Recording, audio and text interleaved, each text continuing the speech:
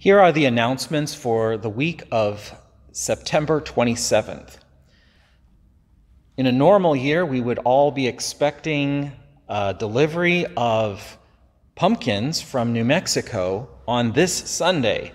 But unfortunately, because of the pandemic, we've decided to postpone our pumpkin patch efforts for a year, hoping that next year, 2021, it will be safe to have a pumpkin patch that we have had every year for the last 22 years.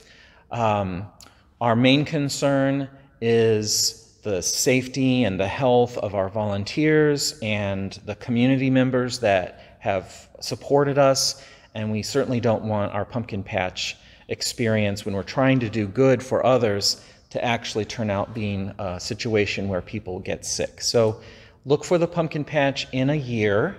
And in the meantime, if you'd like to make a donation to support those organizations and the work that Trinity has supported by this fundraiser, the Pumpkin Patch, you can certainly write a check and send it in, put Pumpkin Patch 2020 on the memo line, or you can give online and designate your gift online for the Pumpkin Patch.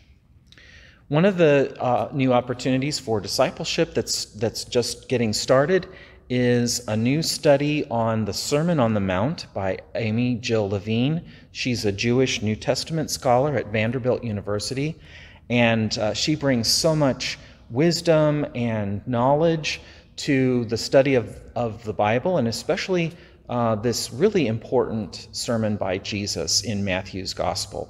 So if you're interested in participating on Zoom for this Bible study on the Sermon on the Mount, just contact me or Carol Minen directly.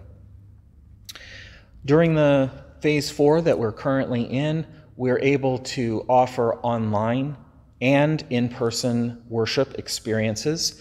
I know not everyone's comfortable with being in social gatherings, and so we're continuing to offer our worship videos every week. But if you think you might be interested in attending one of our in-person worship services, we're going to try to stay outside as long as the weather allows us, or we'll be inside if there's rain or if it becomes too cold. We do ask everyone who plans to attend in-person worship to sign up in advance, because we have a limit of 50 people who can attend, and it's just better to know if you made the cut or not, rather than being turned away because there are too many people attending. So thanks so much for all of your cooperation with those safety measures. There's so many ways that Trinity is reaching out to our congregation and to the community. We recently had to made an adjustment in our food pantry hours to accommodate the reopening of our nursery school. And so both of those things are happening simultaneously, but in a way that is very safe and keeping people from having transmission of the virus. But we know that we are called to be the church, to love our neighbors and to love God. And one of the ways we do that is by investing in the ministry and the mission of Trinity Church. If you'd pray with me right now, I'd like to lead us in a prayer of dedication as we give ourselves to Christ and his work on earth. Let us pray. O Creator God, Creator Christ, you refresh the world with your Spirit. And we give you thanks for the abundant gifts that you place in our care.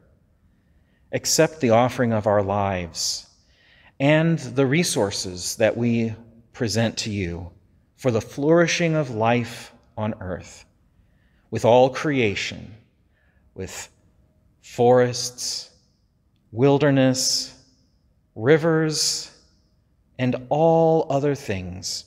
We praise you and we give you thanks. Amen. May the peace of the Lord be with you. And now may the grace of our Lord Jesus Christ, the love of God Almighty, and the fellowship of the Holy Spirit be with us always. Amen.